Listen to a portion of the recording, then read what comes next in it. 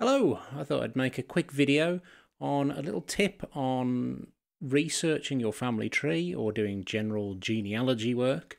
It's a service offered by Her Majesty's government that you don't need to pay for. It's the service in which you can order birth, marriage, and death certificates. You only have to pay if you actually order the certificate. But I'm going to show you a trick that you can do where you don't need to order the certificate, but you can glean some very valuable information. So this is a tactic you can use if you have trouble finding, say, children who died during childhood. Generally, it's quite useful for finding people who were born in between born and died, sorry, in between censuses. So, for example, if you have a child who was born in 1872, they don't get caught by the 1871 census. You have to wait another 10 years until 1881. So if they die in any period before then, it's quite often sometimes too difficult to find them unless you specifically know that they're there. And obviously, with a lot of families, they didn't particularly want to publicise that they'd had a child dying for fairly obvious reasons. So you'll need to go to the website www.gro.gov.uk.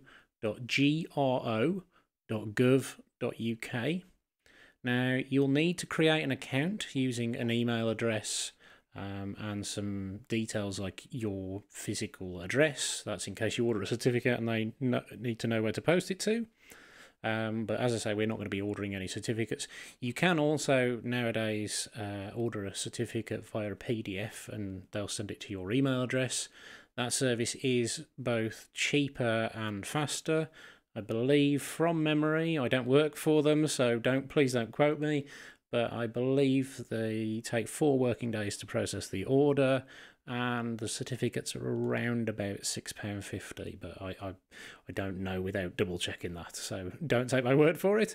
But in any case, once you've created an account, you can go on this section here. Now, you can do all kinds of things like order a passport. We're not going to be doing any of that. We want order certificates online. I'll take you to this screen. Your eye will probably be drawn to this bit that's in red, but you don't want that bit. You want this bit that doesn't really look like a link, but is definitely a link. So click this, searching the indexes. You'll then be asked to log in. So click submit there. Now you'll be presented with a number of options here. We only want one of these. All the others are for tracking the progress of your certificate and things like that. We don't want any of those things. What we want is this option up here, which is GRO indexes. Now, it will show you in advance a couple of things to note here. They cover a period for births of 1837 to 1918. You can't order somebody's birth certificate who was born within the last 100 years for fairly understandable reasons. And the death period is 1837 to 1957. Again, for fairly obvious reasons. So if you click on this link, you'll be presented with this screen, which you are given. We don't want any of these options down the right. Ignore all these. We're only going to be using this section here. So if you click on in this case, we're going to start off with births. Click on the little radio button. That will present a lot of these options down below. There's quite a lot of them. Don't worry, you probably won't need to use the majority of these. You will only be filling in a couple of these things for what we're doing. So I'm going to use, as I'm from Wolverhampton, a specific example of somebody who was famous, nay infamous, not through her own fault, from Wolverhampton, a lady by the name of Catherine Eddowes. She was unfortunately one of Jack the Ripper's victims, and there is a blue plaque. Well, there are actually 2 blue plaques. There's actually a blue plaque about her birth in Wolverhampton, where she was born in the Graiseley Green area, and there is a plaque in London where she was unfortunately murdered. Now, I'm using her as she's a famous example. I know that she has brothers and sisters, which means that we can do the trawl option that I'm going to show. And I don't really want to show, somebody's family who isn't famous and hasn't been thoroughly well researched. So you'll note the options we are going to be looking at. So we have surname. So if we type in in this case Eddowes. See, I've already been here before. Now there's a little quirk to this that you'll see in a second. We have the option to type in both a first and second forename. Now, just be aware that the more bits of information that you type in, the more specific your query is, and thus any kind of misspelling, or where it can be, say, for example, if you have somebody who has in your family, you know, has a forename and a surname, if they were born and their birth certificate doesn't have the second forename on, and you've typed that in, you won't pull back a match because it's not there on the birth certificate. So my advice on this front would be very often to be vaguer rather than specific. So what we're going to do in this case is we're just going to fill in Catherine, which is obviously her forename. Now, there's an option here for sex. Unfortunately, you can't, which would be a wonderful feature if you're from the GRO and watching this. If there was an option to say both, but you can't, so if you are doing a trawl, you have to do it both by year, which we'll come on to in a second, and by gender. So, sorry, by sex. So if we click on this, she was female. Now, with year, you can... I know for a fact that Catherine Eddowes was born in April 1842.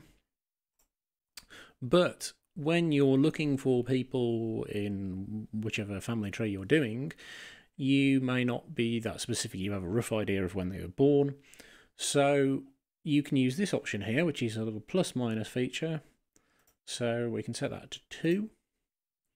And what that will do is that will take... it'll do a trawl plus minus 2, so 2 years either side of 1842. So essentially, what that means is you're covering a 5-year period. So you will have results for 1840, 1841, 1842, 43, and 44. So now ignore all the rest of these. We're not for now going to use district of birth, although that is quite a useful feature. This section below of GRO references, it's only useful if you're looking for literally a specific certificate and you have that information, which I've never ever used, and I do quite a lot of genealogy research.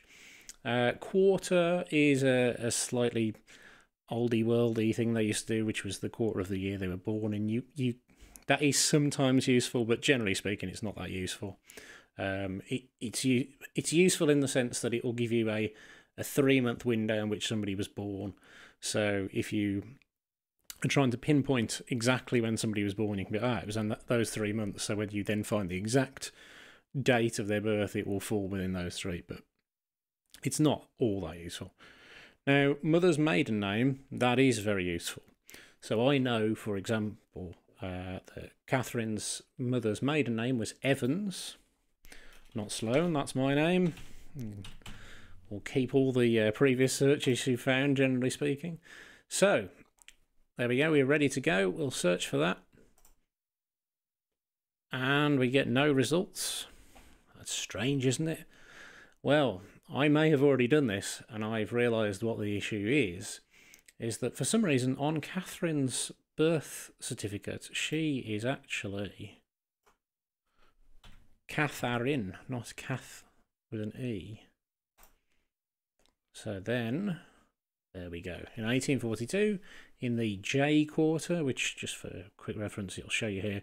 So she was born between April and June, which I know she was born in April, so that matches. Her mother's maiden name was Evans, and she was born in Wolverhampton and Seasden, which she was born, as I say, in the Graiseley area of Wolverhampton. So we have found our lady. You can click that and then order the certificate if you so wish to, but we're not going to be doing that today. What we will do, though, is I'll show you the quite a powerful feature of this facility, which is if you delete out the forename, you only need to use a surname. You don't need a forename or a second forename.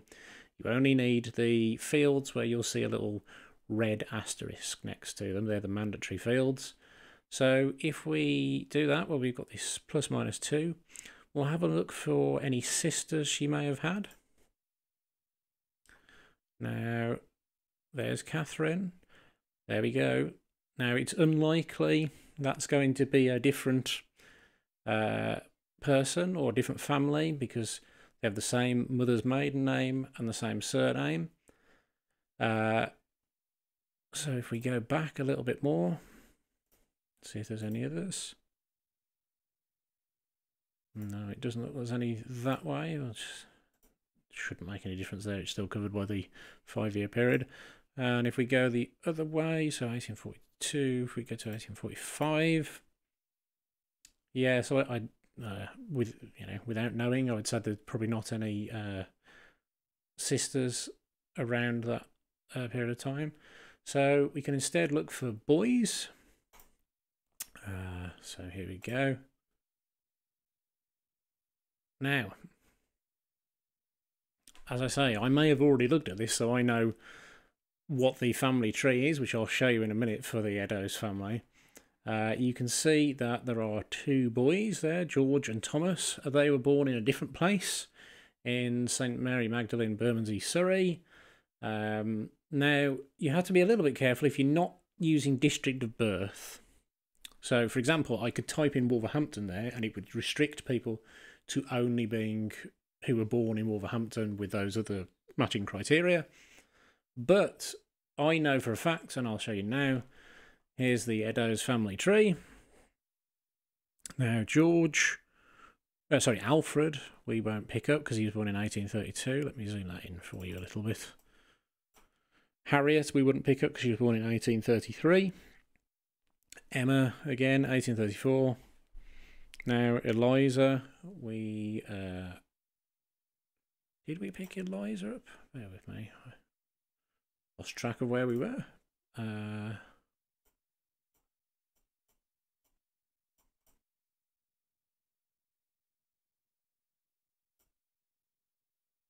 No, so it's down in this family tree here that she was born in 1837. I suspect she could have. There's, with 1837, it's not necessarily that everybody from the 1st of January, and also sometimes if somebody was that person when they were doing the research on Ancestry, if it shows as 1837, it could also have been right at the end of 1836. So that's why that one probably isn't there. But interestingly, this person doesn't have, in their research that they've done, Mary Ann, who was born in 1840. So Mary Ann would slot in here between Eliza and Catherine. But what you will notice is when we looked for boys, we'd found George and Thomas. So there we go. George Eddowes 1846, Thomas 1845. And if we were to keep doing a trawl, we'd find, various Eddowes members there. But as I say, they show in a different district, and just to confirm, Thomas Eddowes, London, Middlesex, England. So they moved down to London. Obviously, that's where Catherine was unfortunately met her end as well. So that would explain why there is a difference. But just be careful if you're searching for your own family. And as I say, you can input a district in here. So you just type in, and it all somewhat pre-populate these. So you get Wolverhampton. But yeah, that's about it for the birth side of it. Now, here's Catherine again. So she died in 1888. So we can look for that as well. So if we click into the death tab, that sounds ominous, but if we put in 1888, where are we? 1888. Now, interesting to see, is she spelled as Catherine or Catharine when she dies? Now, make sure you don't get caught out by that. It's very easy to leave that set to the wrong sex because you're doing a big trawl of data. So we'll put that back to female. Now, the good thing about the death section is that it gives you the age at death. It gives you less information and you don't get a mother's maiden name, etc., etc. And of course, remember with women, you need to put in what their surname at death would be. You can't put in their maiden name because you won't find anything for them. So you need to, if you're searching for a married lady, you need to make sure you, and that is a trick that can catch you out a little bit. If somebody's had multiple marriages and you don't know who their sort of final marriage was, so to speak, you can get a little bit caught out by that. But here we have Catherine Eddowes, died in 1888 in D quarter, so let's just double check. October to December, and she died on the 8th of October. Oh, sorry. Ooh, that's an interesting one. So she died on the 30th of September. Yeah, so she would have probably just ticked over into that quarter, so...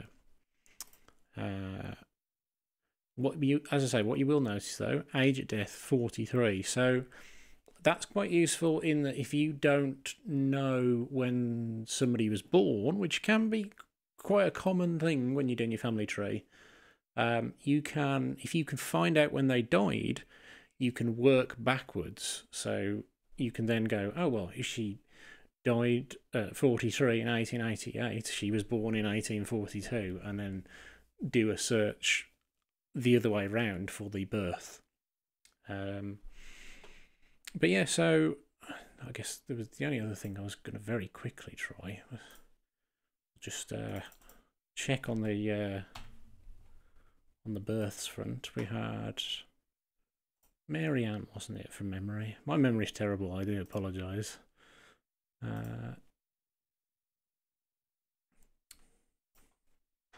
So I'll just show you that feature now so we can narrow down that list. I could have typed in Evans, but I'll just show you this way around. Yeah, there we go. So there's only 2 Eddowes during that time. We've taken out the maiden surname there, so it's not looking for specifically Evans, but those were the only 2. So Mary Ann Eddowes. So I'm not going to put in Anne just because, again, that makes it far more specific. We click over to death. We'll take out Wolverhampton again because that does make it a little bit more specific. There we go. So she died as a baby. So interestingly, whoever this person is, they do not appear to have had that person in their tree, but it's understandable that they wouldn't, because if you don't know how to do this little quirk of using the GRO index, it's going to be very difficult for you to find children who died as babies. So that's a little trick you can use for researching your family tree. I hope this has been useful to you. If there are any questions, please feel free to ask down in the comments. If you're not subscribed to my channel, I'd love you to be a subscriber, no pressure and all that, but every little helps. And if you enjoyed the video and found it helpful, give this a thumbs up. Thanks for your time today.